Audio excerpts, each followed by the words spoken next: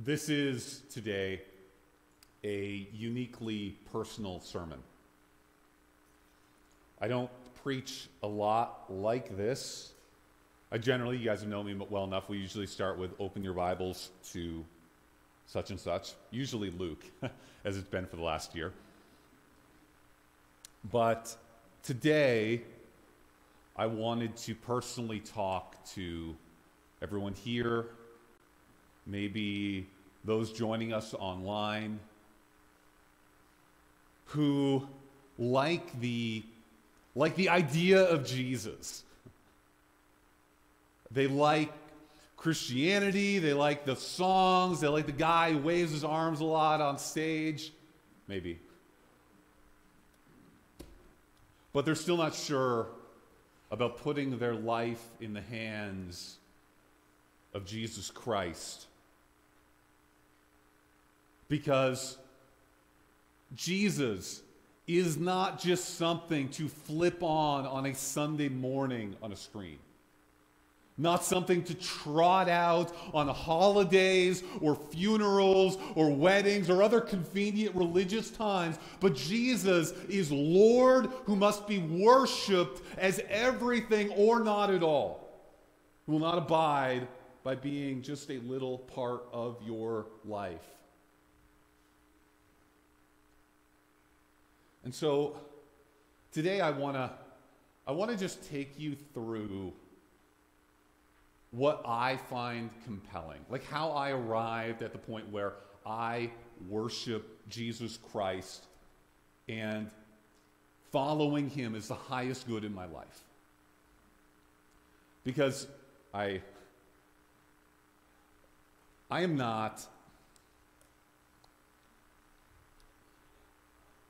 I'm not naturally a believer of things.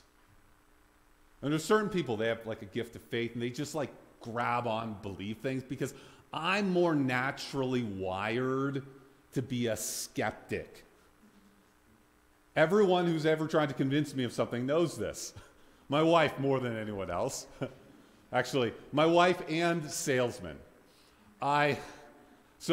Before I was pastor here, and I'm still involved at my family's dairy farm. And I drove salesmen crazy. I don't know if this is like the greatest thing. And Andrew's not here, but because every salesman rolls up on my yard and they've got something that's going to be cheap, easy, and it's going to make me money no matter what.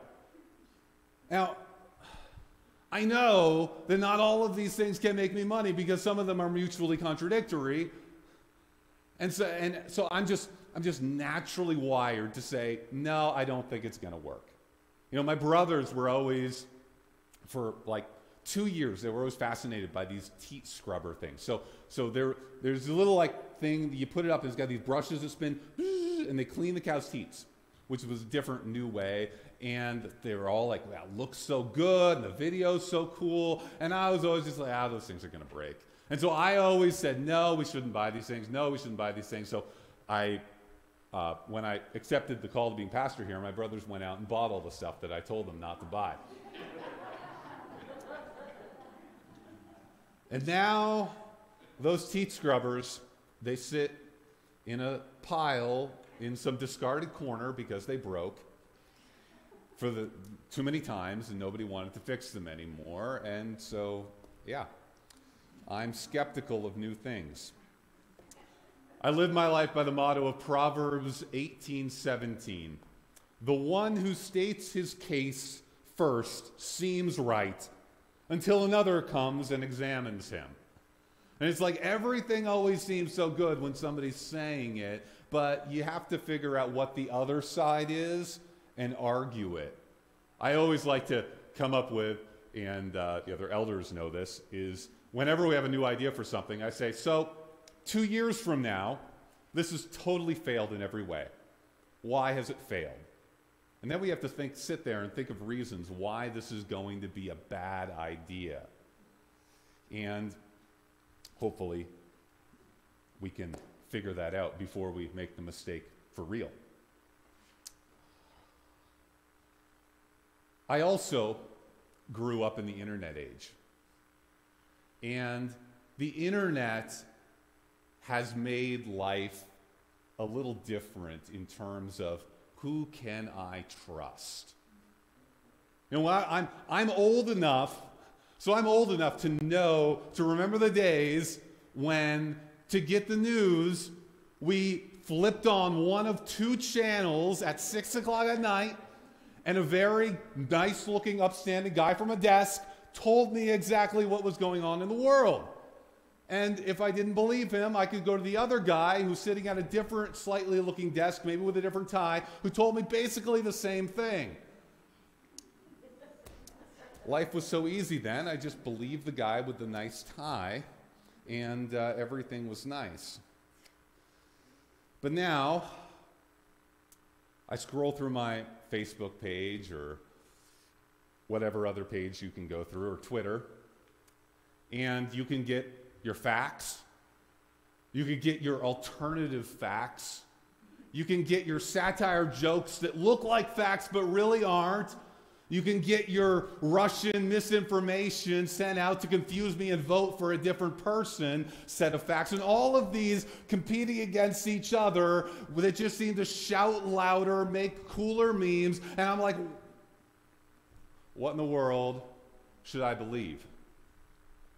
I sometimes get a little dismayed when I see people and they're like, oh, why are you sharing that? That's so false. But it's hard. Like, everybody's out there trying to grab your attention with a cool story and a very earnest sounding story on a YouTube channel. So, why believe? Now, as I grew up, the first thing I discovered was I went to school. My parents sent me off to public school, and I went to university, and I learned there, trust the facts.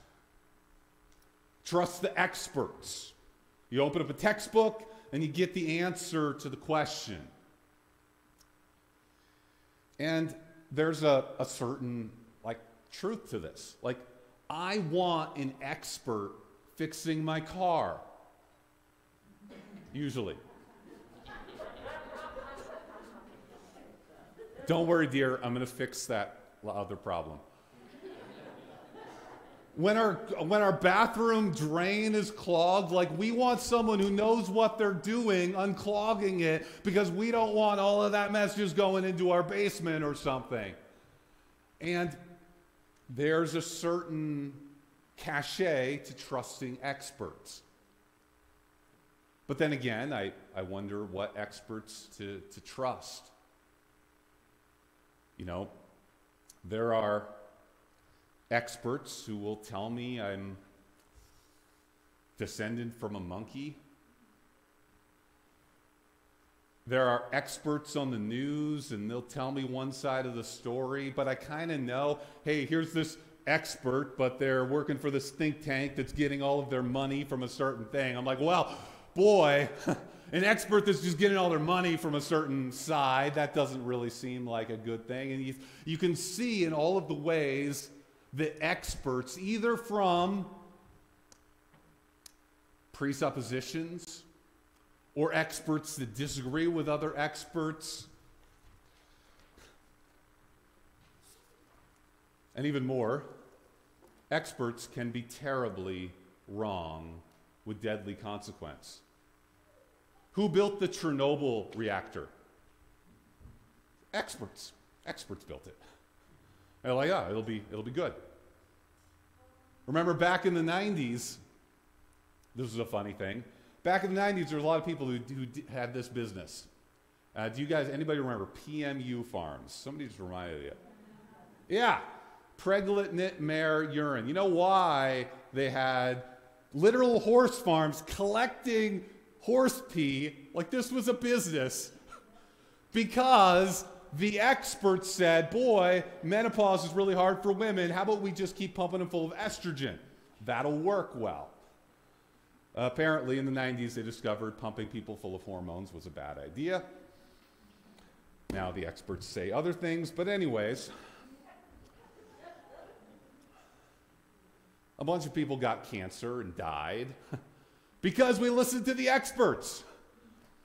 So if just listening to the experts doesn't work, and you see, on the news, they're all getting paid by somebody, what do?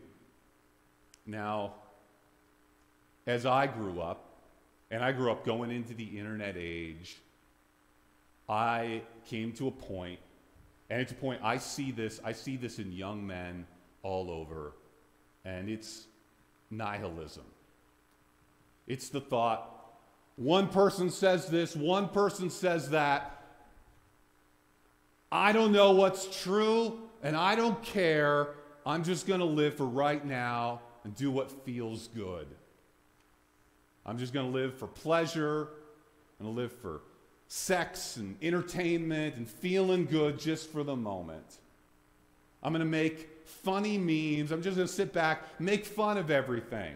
You never get in, it's really easy to sit back and just poke fun at other ideas if you never have to actually say what you believe. It's easy to be the jokester. But then again, there's part of me that could never accept this. Because, again, child of the 90s, I grew up like Mulder, knowing like the truth is out there.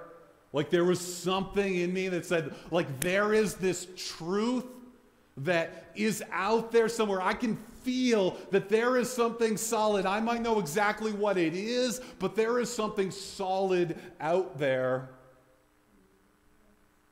And then, you start to think, maybe if I can't, trust people out there, if I can't trust the experts, maybe I have to trust myself.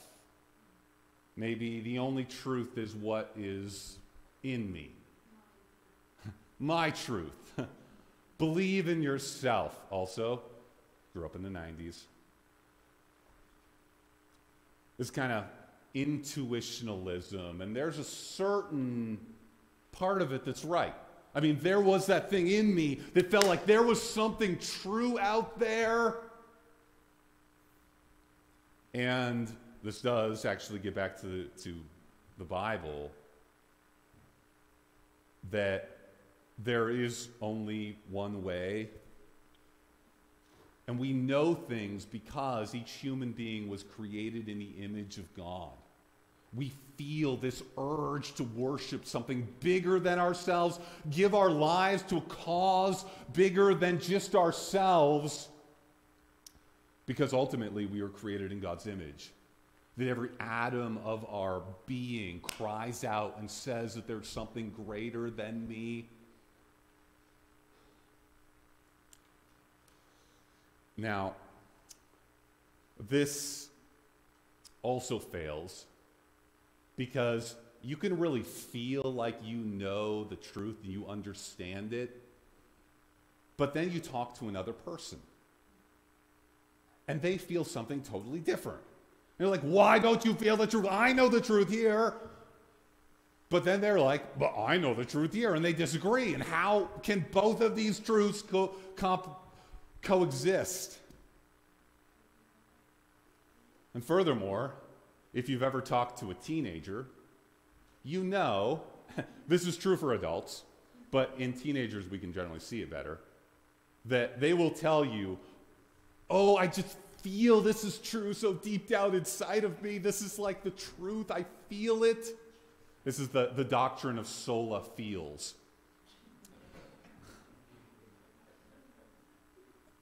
But if you actually look at what they're telling you, this wasn't some transcendent truth dropped to them from the sky. They're telling you exactly what their TikTok star was telling you. Now, by the way, the same thing is true for boomers, except it's like what Fox News is telling you, but don't.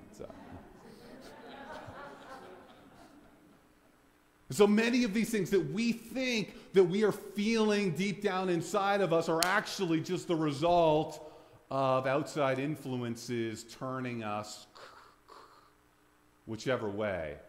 It's obvious to see in others. We're often blind to our own faults.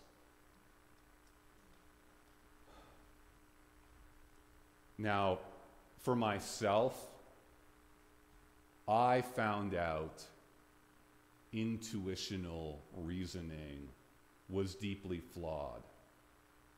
Because when I just followed what I felt, it led me to disaster. It led me to be a jerk to people because it's like, oh, I know best. I'm the wise person. Like, that pride led me into sexual depravity. It's like, wow, it looks good to, look at naked women online. Like, well, go to do that. And yet all of this fails ultimately because it takes you to dark places. And so our intuitional reasoning is flawed because we're sinners. Now, if all of these sources of information, experts, nihilism, intuitionalism, fail, why then trust this 2,000-year-old book? A dusty book, got lots of crazy stuff in it, donkeys talking, things like that. And for myself coming at it, this is just me, I think the first thing is this world, look at it, is too good to be chance. It's too good to be chance. I often say, like, my only apologetic is bacon. I was like, really? Have you tasted bacon? Like, you taste the crunchy, sweet, salty on your lips? Like, how can you deny there's a God when you've had bacon? Now the evolutionist would reply, well, bastard sir, it's just because of an evolutionary response for you to seek salt and fat in order to make you well. First, I'm not sure how salt and fat is helping me very much anymore. But secondly, that might work for bacon, but does it work for a sunrise? I mean, you look at the sunrise over the prairie skies, and a billion colors burst into our eyes as we see this beauty just shining down on us in this radiant awesomeness as the field bursts forth with a billion blooms. And I look out over all of these things and I say, wow, of like the transcendence of the beauty of the earth. And you're just like, really? Random chance? Like this is all just like a machine working its way with like DNA trying to like seek its own, like survive. It's like really the best way for this rose to survive was like that. It's not just like because it's beautiful. Like really? You expect me to believe that? And so ask me for proof of God, and I will point you to a flower or a double bacon, double cheeseburger. Your choice. Both are awesome. Second, I find Jesus uniquely compelling. Now, there have been many great leaders in the world, and they can inspire you with words and make you stand up and clap. And there's also been some terrible leaders. I've been reading the biography of Abraham Lincoln, and like Abraham Lincoln was a wizard with words. Like incredible how that guy could speak. And yet even if you go through the world's great orators and thinkers and philosophers from Cicero to Kierkegaard, I am left with the singular uniqueness of Jesus Christ. After all, who stands on a mountain and tells peasants who aren't even sure where their next meal is going to come from, blessed are the poor, for theirs is the kingdom of God? Who says, I didn't come to be served, but to serve and give his life as a ransom for many, and then actually do that in his life? What man stays silent in the midst of the accusations that would condemn him? And what mere mortal refuses to yield even to the grave witnessed to by the women as he rose, to the disciples who went from a cowering bunch of cowards to people who would go to their death proclaiming that Jesus is alive, leaving aside the 500 others that he appeared to that Paul tells us of. What other peasant from a backwater province could change the world? It's only one. His name is Jesus. Now you someday are going to be faced, maybe in a hospital room, maybe in a bed. Someday you are going to draw your last breath and you are going to die. Hope it's not today, but maybe. And you are going to die on that day following something. You might as well follow the one person who went to that grave and walked right back out again. Third, the Bible only has one hero, and I find this so compelling.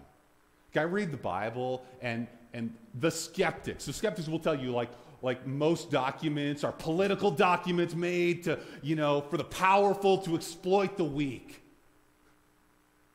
But then I read the story, and I'm like, you read the political leaders, and it's like, this David, this great leader, it also points out to the fact that, he committed adultery, he murdered, and he took a census that almost got the entire nation wiped out by God. Like, this was the guy who was supposed to be pumping up, but no. The disciples, and we just read through the Good Friday service, Peter, James, John, all of these people, they're running away, they're afraid, they're denying Jesus. These are the people who wrote the Bible. You could have just, like Peter, he's dictating this to Mark, who's writing the Gospel, Mark, first Gospel. You think he could have just left out the part where he was denying Jesus?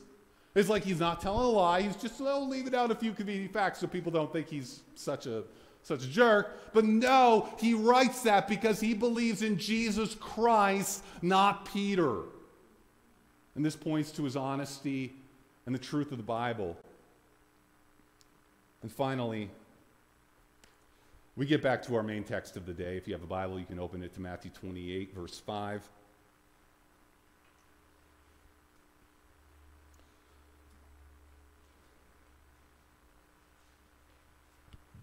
Jesus has a compassionate heart for those who suffer. But the angel said to the woman, "Do not be afraid, for I know that you seek Jesus who was crucified. He is not here, for he is risen. As he said, come see the place where he lay. Then go quickly and tell his disciples that he is risen from the dead. And behold, he is going before you into Galilee. There will you see him. See, I have told you." So they departed quickly from the tomb with fear and great joy and ran to tell his disciples. And you think that was where the story would end. The angel has come, given the women all of the relevant information so they can go and do what they need to do. And yet, at that point, something else happens. And behold, Jesus met them and said, "Greetings." And they came up and took hold of his feet and worshiped him. Then Jesus said to them, "Do not be afraid. Go and tell my brothers to go to Galilee, and there they will see me." It wasn't necessary for Jesus to meet the women. He actually didn't tell them anything new. But he met them because he had a compassionate heart. Like, even though they had faith, they were believing, they were going to go do what they were doing, Jesus knew that they still had this fear in their heart. And because of his compassion to them, he shows up and he spends this one beautiful moment with them where they worship him. And in that moment, he cast away all of their fears and he spoke right to their heart. Jesus' heart is so compassionate towards every person who suffers, every person in pain, every person who fears, so that he takes this extra time to go right there. Jesus cares for you when you hurt. If you are anxious, you can come to Jesus to soothe your worry for tomorrow. He cares for you. If you are fearful, you can come to Jesus' strong hand because he is powerful and able to save you from anything in this world. If you're weighted down with the burdens of sin and the crushing weight of guilt, come to Jesus for his tender mercy because he is forgiving of sinners. And if you are lonely, cut off from people, as too many of us are, come to Jesus' tender heart because he cares for you, not just as some object, but for you, who you are. He is humble and lowly, and his heart cares for you. And ultimately, when I come to Jesus, I come because of him himself, because he's good. I see his heart, and I find my fullest joy there. Let's pray. Oh Lord God, I pray for each person here. And I pray especially for anyone who might be wondering and wandering about this Jesus business. I pray, Lord, here that they would know you. That they would say, Lord God, please save me. Cast away my fear, cast away my anxiety, cast away my sins, Lord God, I repent of them. And I come to you, Lord Jesus, save me. I cannot save myself. I pray, Lord God, that a person here would say that prayer. They would reach out to you because you are our only hope. In Jesus' name we pray. Amen. If you're listening online, if you're out there and you prayed along with me and you want to know Jesus, I just reach out. You can use the Facebook Messenger thing if you're watching on Facebook. If you're here, you can come talk to me, because following Jesus was about discipleship. Saying a prayer is the first step in a life of following Jesus. I'd like to call up the worship team to lead us.